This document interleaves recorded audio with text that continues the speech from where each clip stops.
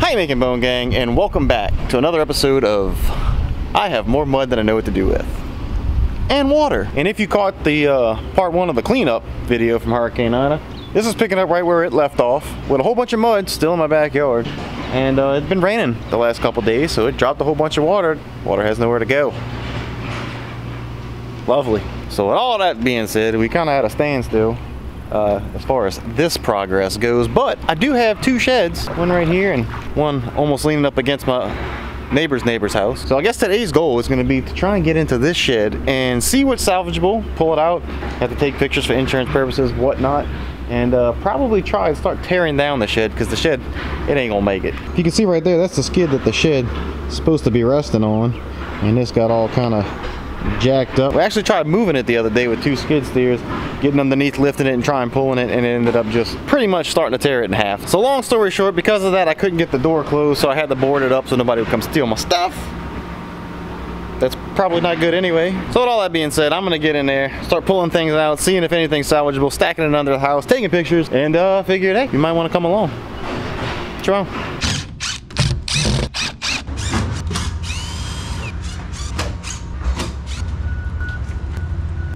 Alright, well, ain't nothing to it but to do it. Here's to hoping we don't grab a hold of a snake. Something tells me that pressure washer ain't no good no more. Just a hunch. Tell you what though, we're gonna go ahead and take this table, set it up. Oh no, that's my Hobie chair for my Hobie kayak. Man, I hope that thing will rinse off and be alright, cause that sucker there's expensive. Man, it's a mess. These straps here is still good. Rinse that off before they rust through. Get all that salt water off. You got any critters or snakes up in here? Y'all let me know now. If I grab you, boy. Got that gum that scared the bejesus out of me. Sheesh. A lot of this, like all of that's gonna get thrown away.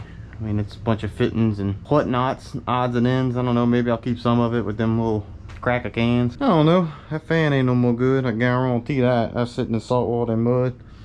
And there's all my fishing poles. Oh, and my Whopper Plopper was on there. Daggone. Yeah, that ain't gonna be no more good. That's been sitting there in salt water and mud for a month. Trawl motor ain't no more good. All them old fishing poles ain't no more good. Them's was my spares. Yeah, that ain't no good, no. Oh, look at that. There's my trot lines. Something tells me that's not lighter fluid no more. It might be though. Might still be good. This probably gonna have to go in the trash. Well, maybe not. We'll see. I better save them hooks. Man, look at that. The mud on this table make it look burnt. So it look like it done caught on fire. On my jug lines, that's still good. Man, what a mess, yeah. Alright, well, they ain't quite as much in this shed as I thought there was. There's a lot in the other shed still, but can't get to the other shed because it's sitting at a 45 leaning up against the house. I'll tell you what, I reckon I'm gonna go ahead and set this thing on time lapse. We just gonna get after it, you know? Yeah, let's just do that. Well, real quick before we go to the time lapse, I just realized that right there is the water line.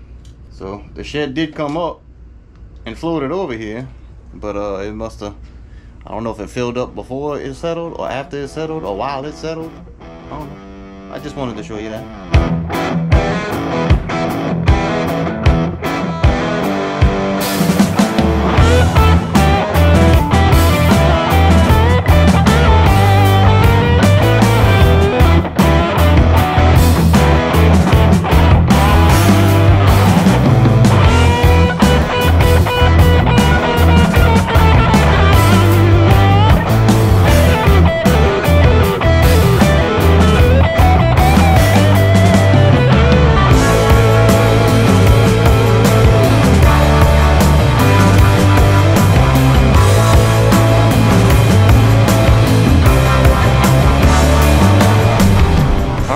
Most of the stuff out of the shed, at least anything I think that the insurance company might give me money for.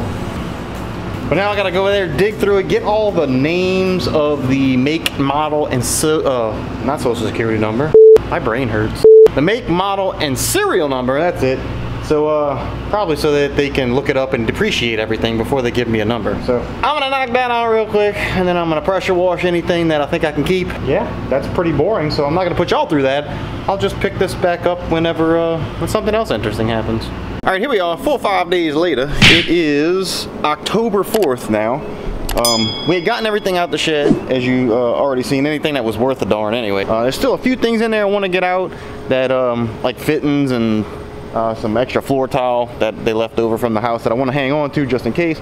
But of course that stuff can just be rinsed off, not really damaged. So I gotta get all of that out before we tear down the shed. But we're gonna put that on hold for a while because we've been getting a lot of rain the last few days. As you can see, as you saw earlier, there was water on the ground, and well, it's rained every day since, leaving more water trapped on the ground. So according to the weather folk on the news, who are, you know, never wrong, they said we're about to get like a week and a half to 2 weeks, at least a foreseeable forecast of no rain. It's supposed to rain today, and then it's gonna be dry, which is gonna be great.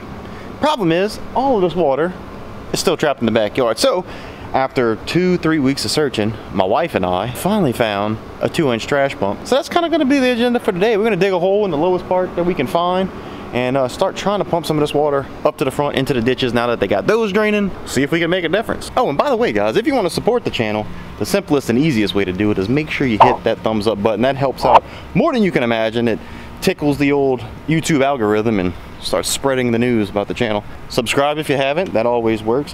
Why are you peeing in my water? I gotta walk in this stuff. Now, of course, I will never charge you guys as long as YouTube exists to watch my videos. They're absolutely free. Hope you guys are enjoying every single one of them. But also, if you want to support the channel, check out shoppelicanboneoutdoors.com. Pick you up some awesome merch. We got hats, we got shirts, I got a face mask, and we're gonna come out with a fanny pack because why not? I like fanny packs.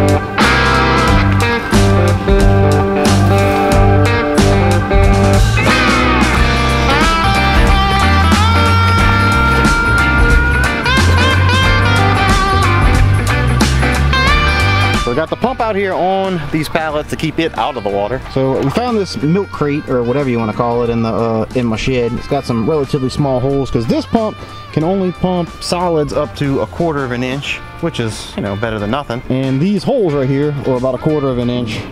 But the problem we're gonna have is a lot of grass gets stuck in that. So we're gonna use that to help try and filter out some of the grass so we don't have to clear that out all the time.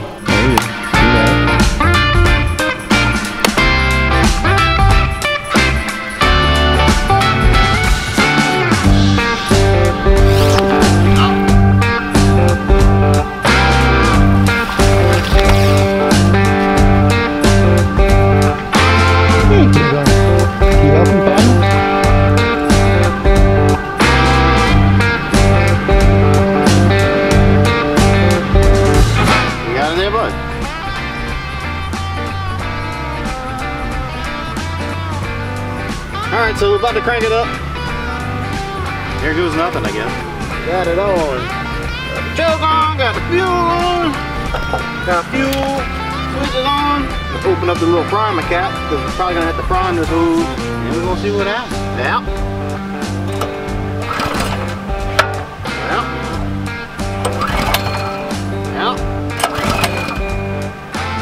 Yeah. Oh man, come on, man. I'm trying. Oh, put on half choke. Yes.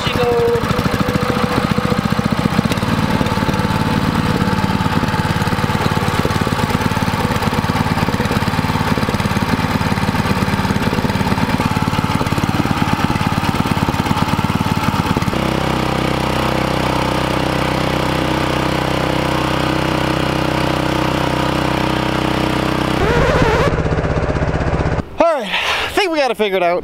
So the problem was our suction hose, this little hose clamp right there, was not clamped all the way, so we were getting there and it wasn't causing the suction. So we also got the hose pipe from the house and filled up the green hose to prime it, and we got the thing sucking. The problem was the little plastic screen that comes on the end of that hose immediately collapsed because it got clogged up with grass. So we came up with another solution.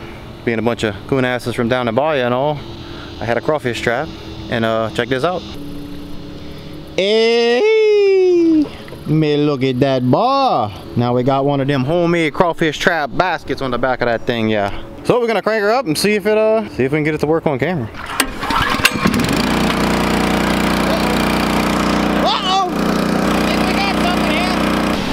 It's pumping, cuz. Of course, I don't know. I wish we had a little bit longer hose. We might be doing all right.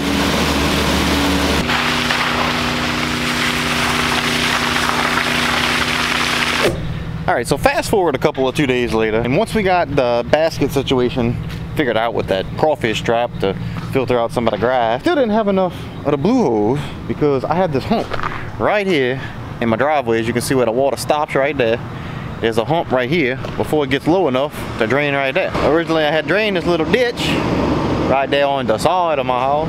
So what I had done was I took this PVC that I had laying in the back right here, used a little bit of that duct tape to connect them, and I had it duct taped to the blue hose, and it was working for a little while until it didn't, because my duct tape started springing a leak. But it didn't matter anyway because lightning started popping off and the sky broke open, and it just wasn't doing any good anyhow, raining its tushy off. So I went to the store this morning when I got off of work, and I bought me another 100-foot of hose. So I'm gonna hook that up because we're supposed to have at least 5 days of no rain. And I'm gonna try and get some of this water out of here.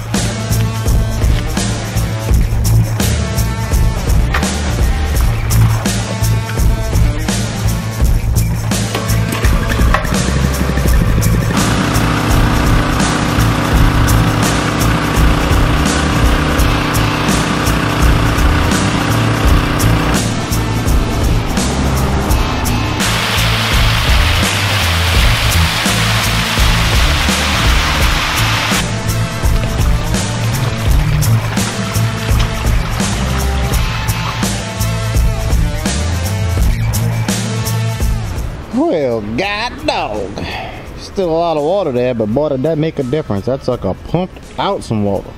So here we are, fast forward about 6 days to a week, and yeah, not a whole lot's changed. Backyard's still holding water. So it pumped a bunch of it out, as you've seen, but it got to the point where it was a little too shallow for that pump to keep pumping, because it would cause a little whirlpool, suck up some air, and lose its suction, and then you're kind of stuck, you know. I tried digging a hole. Every time I dig the hole, the soupy mud would pour back in the hole. So I ain't figured that out quite yet. But on the agenda for today is gonna be the front yard, because I got a little surprise coming up. This here is October 12th, a Tuesday, and coming up this Saturday, I'm gonna have a little surprise, a little addition to the channel, if you will. So I don't know if you already know about it. I guess it just depends on when this video comes out compared to that one. Anywho, I did make a little progress to the underneath. I got this little section from front to back all pressure washed. Still got all the junk from the shed right there that I still haven't gotten taken care of. But then we also have this part pressure washed. This big old section right here is almost looking like normal. And this section right here had been pressure washed for a little while, so that's looking good. But the front yard, well, still a mess. But let me show you something. So if you can see that little piece of sod right there, that's at my neighbor's house. Their little Chihuahua literally would not use the bathroom in the mud. It needed grass. So for like 2 days they had the puppy there. Would not go to the bathroom, so they had to go leave it at the mother's or the mother-in-law's house, and until they got some sod, and when they brought it there, the dog was finally able to use the bathroom. Well, Tank, he was using the bathroom just fine, but he was getting his little paws dirty, so my wife didn't want that to be the case. So she's like, hey, maybe we can go pick up some artificial grass. Bam, some artificial grass. She got it. Dog pee-peed and poo-pooed on that, but for some reason that just wasn't good enough. So my baby got us some more sod. So just in case during this video you're wondering why we have a little patch of grass right there, that's why. But what's on the agenda for today is I'm gonna go take the tractor, the box blade, and we're gonna try and level this out because this was able to dry pretty good. So we're gonna take that box blade and we're gonna try and smooth that out a little bit, and then I'm gonna plant some ryegrass so that hopefully that ryegrass will hold it all together during the winter, so we won't have a big slosh pit. And just to drop a little hint, that's gonna have something to do with that surprise that's coming at the end of this week. But if you follow on Instagram, you probably already knew what's going on before this video comes out. So I guess let the montage and the time lapse begin.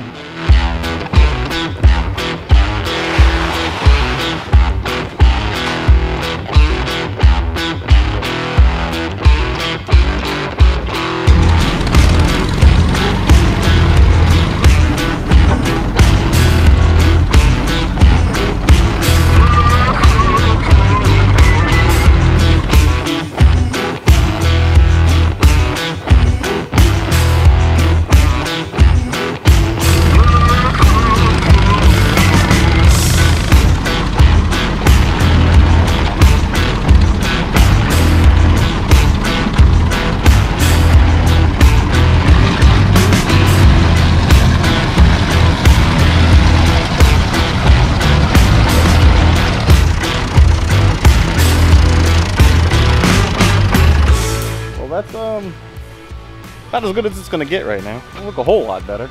Maybe a little bit better, but I mean, you see we already have some grass growing back right there and some grass growing back behind the step. But I guess the only thing left to do now is to sprinkle some grass seed. Yep.